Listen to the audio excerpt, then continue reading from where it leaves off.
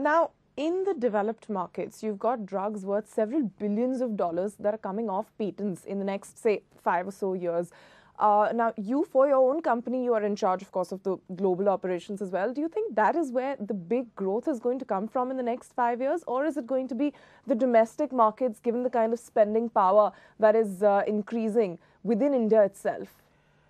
As far as anti-cancer segments is concerned, there is about $5 billion worth of cancer products which are going off patent in the next 2 years. So we look forward for a big opportunity to enter the anti-cancer segment and enter the regulated markets in Europe and US. As far as domestic marketing is concerned, patents are not an issue. It is a high spending market. It is growing at 15% a year.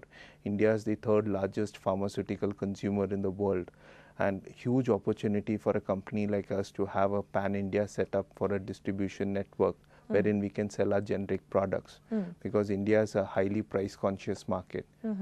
So we are setting up a pan-India distribution network for our range of branded generic products. Okay. So is there any estimate of, how big these markets can grow to develop? For instance, everyone now across the industry is looking at the generics market in the US. You've got this new healthcare regulation, the reform that has been put into place last year. How much of an opportunity do you think that will provide, say, in terms of growth of the market for Indian manufacturers? The US market has been growing very slowly compared to the other markets, but with the reforms in the regulations coming in as far as generic products are concerned, Indian companies have a huge opportunity, specifically in the cancer segment, which is growing at about $571 million.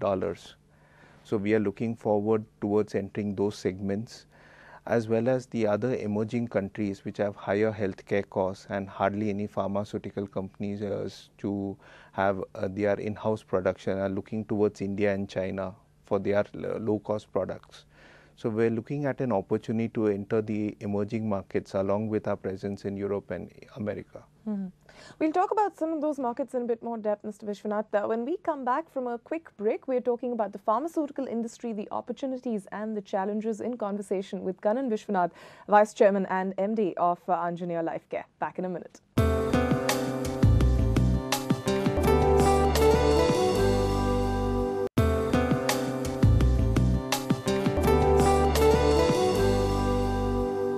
I'm in conversation today with Mr. Kanan Vishwanath. He's the Vice Chairman and Managing Director of Aanjaneya Lifecare Ltd. It's a pharmaceutical company that focuses on anti-malarial, anti-cancer drugs, among others, within India and also abroad. They're coming up with an IPO in the next few months, and we are talking to them about their business plans going into the future. Mr. Vishwanath, as an industry insider, what do you make of these public health initiatives of the government? I'm talking about things like the polio eradication drive within India. You've spoken about how big the malaria market is in Africa. You've also got another big market in terms of AIDS in Africa. How much of a potential does this present to people like you as pharmaceutical players? Is this money from the government being spent well enough? As far as the government initiatives are concerned, the major initiative the government is trying to bring down as far as healthcare costs are concerned is with Jan Ayushadhi. This is something which is going to be a generic drugstores, which is going to come up in all districts within India, wherein basic generic medications are going to be supplied 50% less to their MRP prices to the poorest of poor. Here the rural Indian has an opportunity to get access to the best medication at the best possible prices. So government is in conversation with major pharma companies to bring down the prices of generic products so that it can be made affordable. And government is giving a lot of initiatives towards R&D, towards expansion of existing capacities of smaller companies through capital initiatives as well as some income tax benefits. As far as Africa is concerned, we do not get any kind of benefits as far as exports is concerned in various segments, be it malarial or AIDS. But within India, there are a lot of initiatives going forward, and we believe that generic medication is going to be the word in the next 10 years. Okay.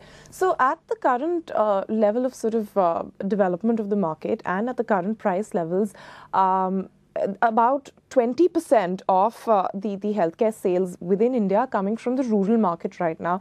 How much of your sales are from the rural segment? And more importantly, what kind of growth prospects do you see over there? How much do you think this market can develop, and how much of the pie can it take up in the next few years? There's a higher healthcare penetration within the rural market. There is a higher insurance coverage. There is higher spending. There is more money available in the rural market. So we see rural markets going forward as a much larger pie than the urban market in the next 5 years. As far as our branded generic segment is concerned, it is mostly focused for the tier 2, tier 3 cities as well as for the rural segment. So 100% of our sales is going into the tier 2 cities or into the rural segment, and we see it growing forward as a major initiative in the next 5 years.